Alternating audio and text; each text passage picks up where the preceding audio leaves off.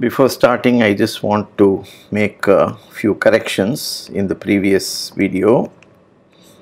So first one is when motivating Lyon's lemma, I wrote the following: u in L2 of omega du by dxi in L2 of omega 1 less than equal to I less than equal to n implies u in W1p of omega. Now you would have figured out that this is not what I meant. I meant u is in H1 of omega. So that's the first correction. Second correction is when we define this in proving Kahn's inequality, we define the space E, which is set of all v in L2 of omega power 3 such that epsilon ij of v is in L2 of omega for all 1 less than equal to ij less than equal to 3. And here I define norm of v in E square. So the correct expression is this is equal to integral on omega sigma I equals 1 to 3 mod vi square dx plus integral on omega sigma ij equal to 1 to 3 mod epsilon ij v square dx. Okay, so in what I wrote last time, the sigma ij equals 1 to 3 was missing, so that has to be added. So these are the minor corrections which I made wish to make. Okay, now we are going to start an important topic. This is called trace theory. So I have been always saying that the Sobolev spaces form the natural functional analytic framework in which we look for solutions of partial differential equations. So when solving partial differential equations, we are often encountering boundary value problems. So omega will be a bounded domain, and in the domain the solution u will satisfy some differential equation, and on the boundary it will satisfy some conditions like u equal to 0 or du by d nu equal to 0. This is the outer normal derivative on the boundary. Okay, so we wish to make give a meaning to these expressions. This need not be 0, it could be other functions also. Okay, so when if you, for instance, if you are if I equals 0 1 and if u is in H1 of I, for instance, or W1p of I, then this implies that u belongs to C of I bar. Therefore u0 u1 well defined. And if you are in higher order Sobolev spaces like Hm, then you will be in space of continuously differentiable or more functions. So successive derivatives of u at the boundary points are also well defined. Now if you are in higher dimensions, say n greater or equal to 2, then if you do not always have this, in order to have this continuity inclusion in space of continuous or differentiable functions, you need to go to very high order Sobolev spaces, m bigger than n by p, as you know, and if you are in H1 etc., it may not always be true. So what do we mean by u on the boundary? Now if you take a function u in L2 of omega and H1 functions or W1p functions are all in LP, and therefore these are only defined almost everywhere, and the measure of the boundary is 0, and therefore it does not make sense to talk of the value of u or the value of derivatives of u on the boundary. But we want to make use of the fact that we know something more about the derivatives of the function, namely they are also in LP spaces, and using that we wish to give a meaning to what is meant by u restricted to the boundary or du by d nu restricted to the boundary and so on. And these are called traces of the function on the boundary, and that is why we call this trace theory. In what follows, I will do everything for p equals 2, but one can easily change it to any other p if you like, but it's more convenient for me, therefore I will, it's enough to do this. Okay, so theorem.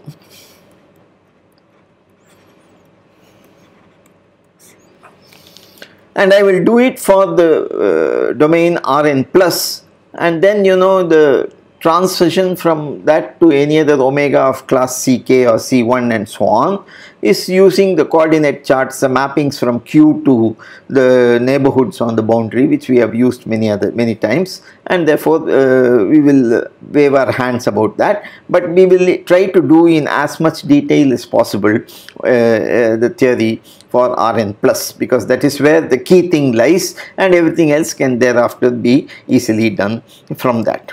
Okay, so there exists a continuous linear map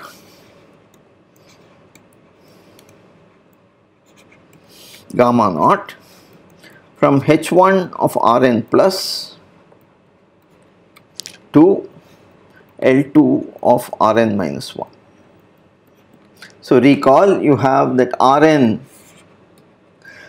so this is Rn minus 1, and this is Xn, and this is Rn plus, and this is the boundary of Rn plus. So d of Rn plus is Rn minus 1.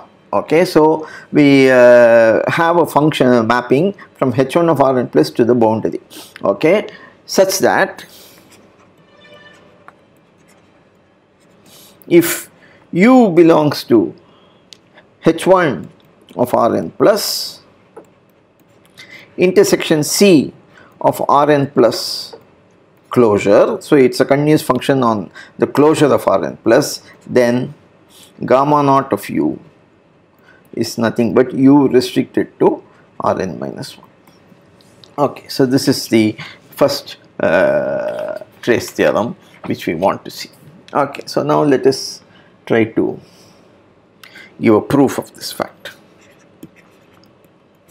Okay, so as usual we start with let V belong to D of Rn, and we are going to use the fundamental theorem of calculus every time. So mod V x dash 0 square. So recall, x is equal to x1 xn in Rn, then we write x equals x dash xn and x dash equals x1 to xn minus 1 in Rn minus 1. Okay, so we are taking the restriction of V on Rn minus 1, so V of x dash 0, this is equal to minus integral 0 to infinity d by dxn mod V x dash xn square dxn. So we are just taking mod V x dash xn square, differentiating with respect to xn and then integrating with respect to xn, which means you are just going to get the difference of the end values. At infinity, because we are in D of Rn, it will be 0, and at the lower end point it is be xn equal to 0, so we get V of x dash 0, and that's why we have picked up a minus sign in the process. So this is equal to, if you expand this, this will be minus 2 integral 0 to infinity V of x dash xn into d by dxn of V of x dash xn dxn. 2ab is less than equal to a squared plus b squared, so this is less than equal to 0 to mod V x dash xn square plus mod dv by dxn x dash xn square dxn. So now if you integrate with respect to x dash, so on the left hand side you will get integral Rn minus 1 of V of x dash 0 square dx dash is less than or equal to, here you are going to integrate with respect to x dash, you already have an integral with respect to xn, so you will get integral over Rn plus, because you are integrating in xn only from 0 to infinity, of integral mod V square plus mod dv by dxn square dx. So in other words, we have mod V restricted to Rn minus 1, 0 Rn minus 1, the L2 norm in Rs minus 1 is less than or equal to norm V in 1 Rn plus.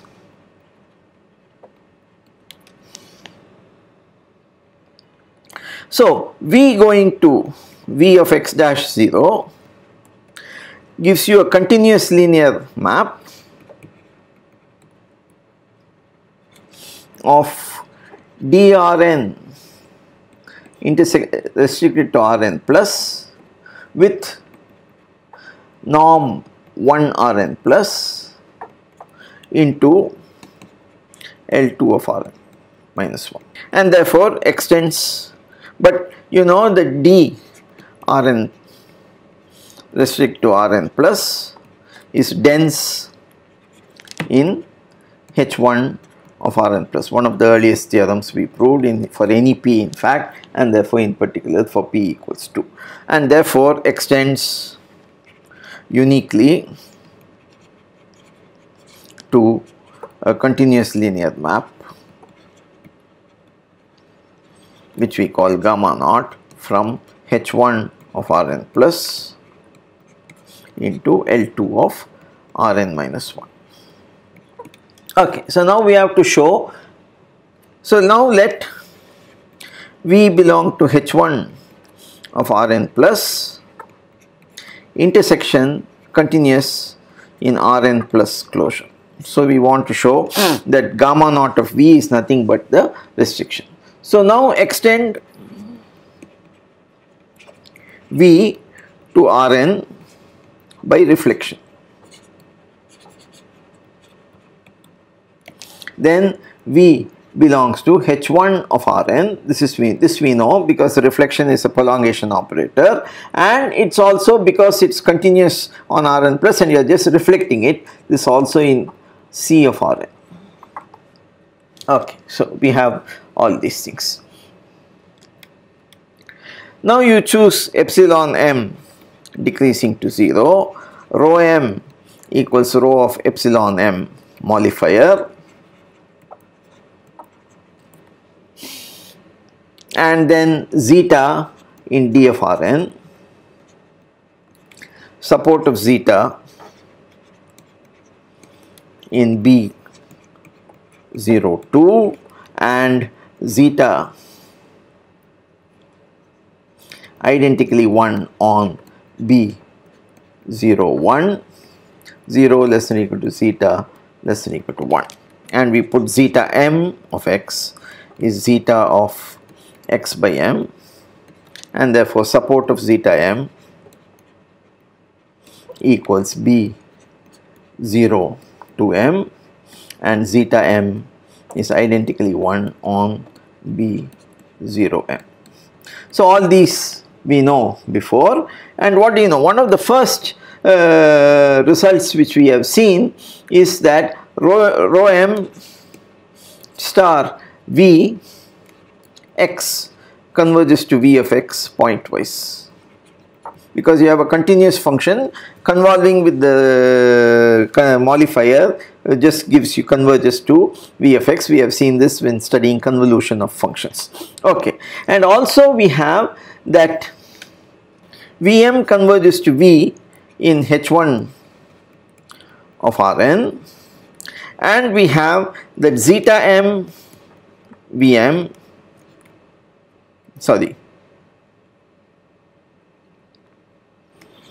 rho m star V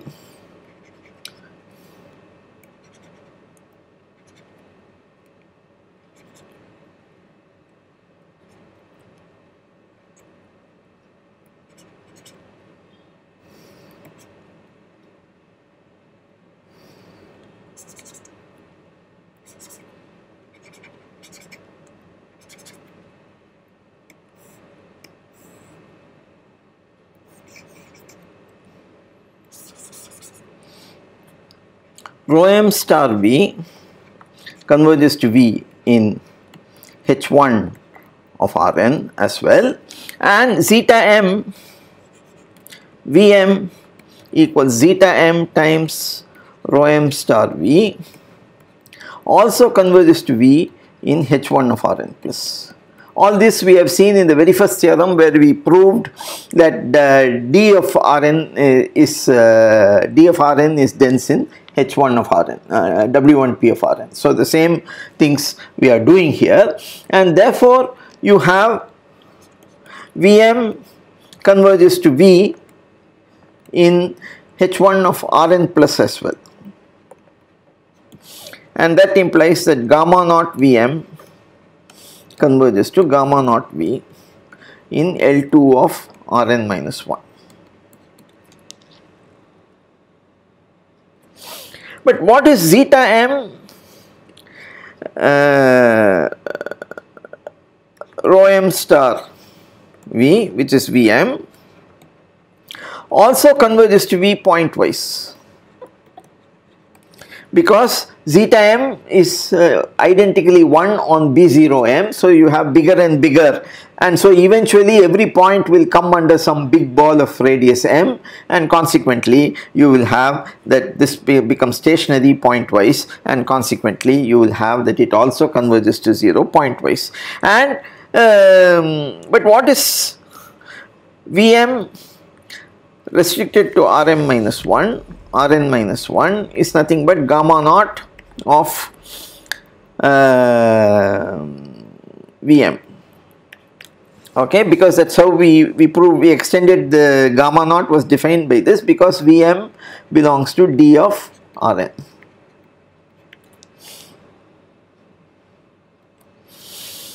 And therefore gamma naught Vm will converge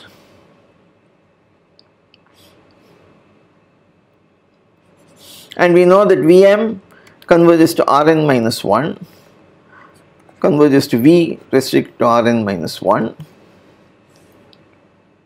No, sorry.